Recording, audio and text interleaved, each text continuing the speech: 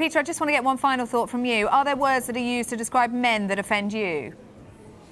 Not particularly, and if there are some I don't like, I certainly wouldn't want them banned. But it always goes back to that old adage: sticks and stones may break my bones, but there will always be something to offend a feminist.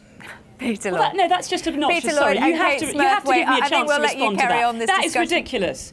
No, hang on, I won't do your show again if you don't let me respond to that. Go on, Kate, have a word. Come on, that's ridiculous. I mean, first of all,